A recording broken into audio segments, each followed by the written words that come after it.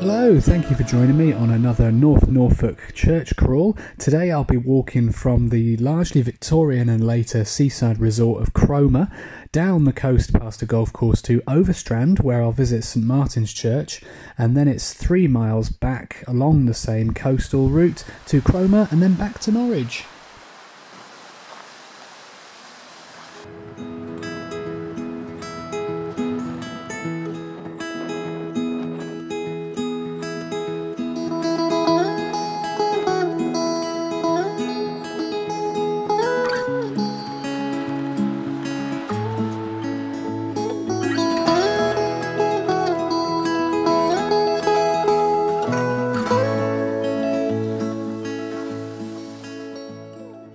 This is the beautiful church dedicated to St Martin at Overstrand.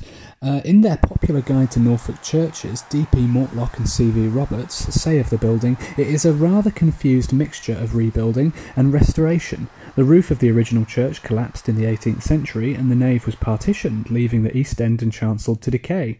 Then in 1859, a small church, Christ Church, was built on the site, and this was in use until summer congregations outgrew it.